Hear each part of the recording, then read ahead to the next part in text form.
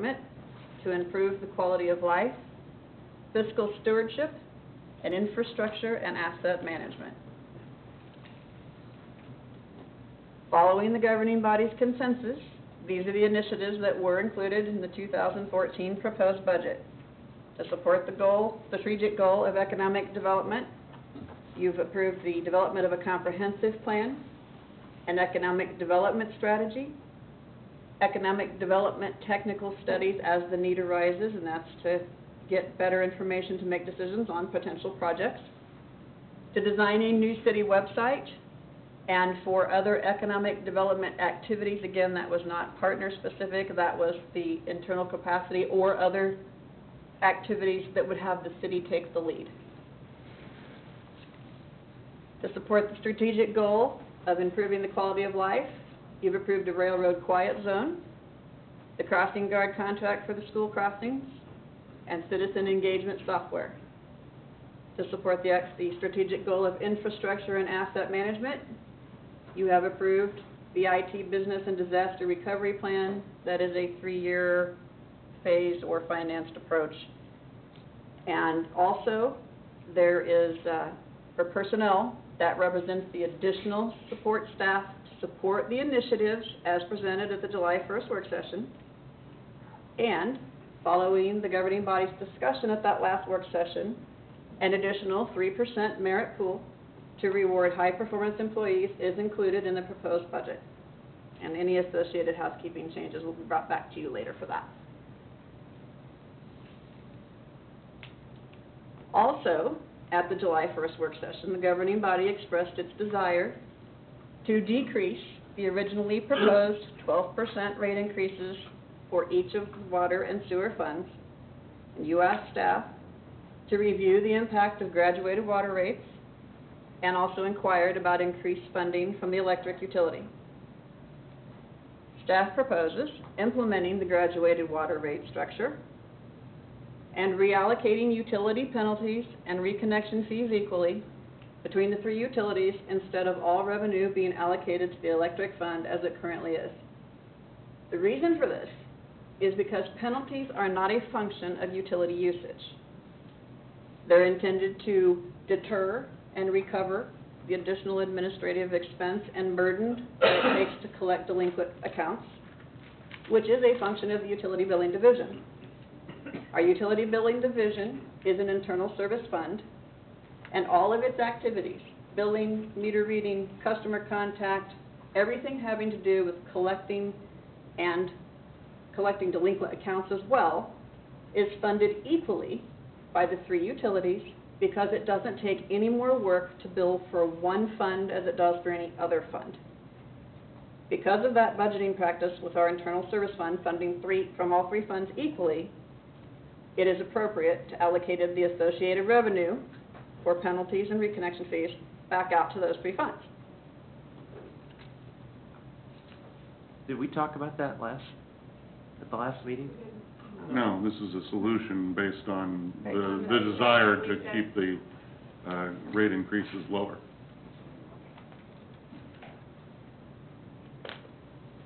So, sorry, I went too far. Regarding the proposed electric transfer, the intergovernmental rate that the city charges itself for utility usage for city facilities is supposed to be an at-cost with no profit component rate. It's supposed to be the cheapest rate.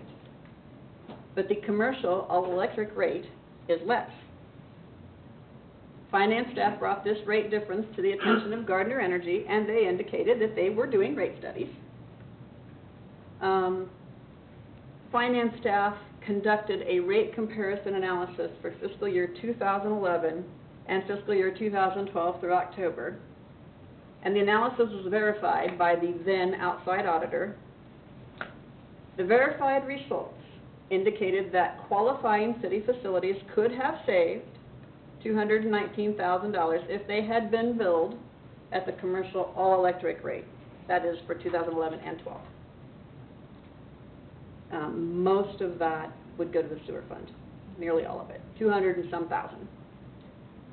Staff proposes the governing body to consider a transfer of $219,000 from the electric fund as a correction of the previous savings lost because the intergovernmental rate wasn't as the most advantageous rate as it was intended.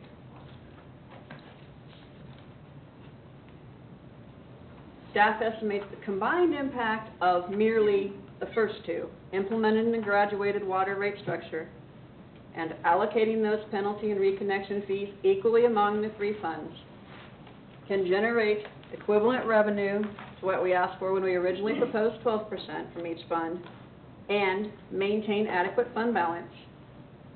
And it will enable the proposed water rate increase to be reduced from 12% to 8%, and the proposed sewer rate increase to be reduced from 12% to 11%. These are the same increases that were approved for 2013.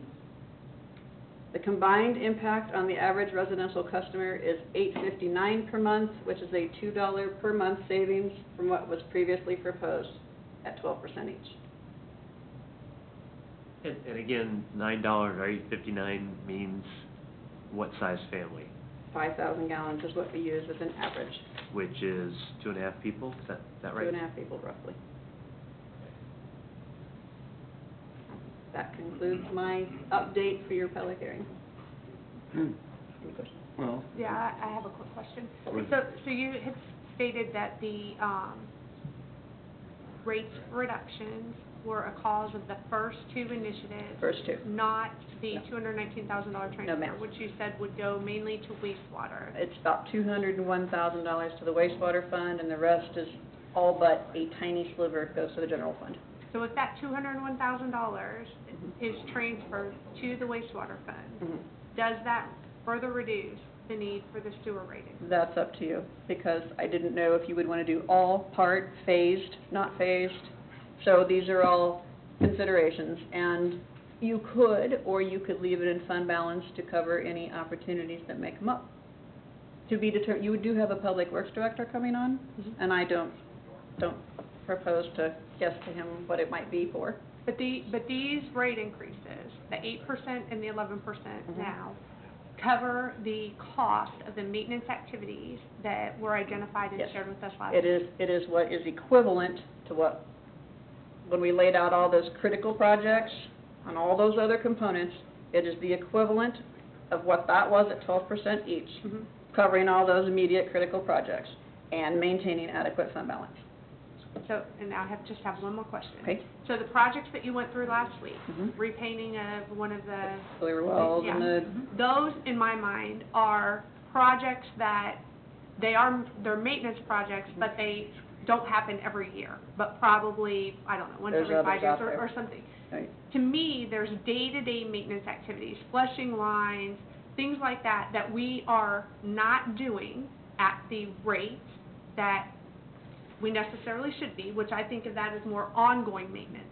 Is that reflected? Are those types of ongoing daily maintenance activities reflected in this budget? What is reflected in the budget is the ongoing operating budgets requested by the Public Works Department. So as far as are we flushing adequately or not, I'm sorry, I can't answer that because that was not a discussion. I mean, I guess the question really boils down to, have we increased, with this budget, have we increased the amount of ongoing maintenance activity that we're doing within Public Works, water, and wastewater? Or is it status quo as it has been in the past years? It is at this point pretty much status quo, although there is a proposal to add one employee in water and one in wastewater and one in line maintenance. Now, that's split half between water and wastewater, but it would add one more employee in that area. So in your, With that one more employee, we are able to do more than we're doing now.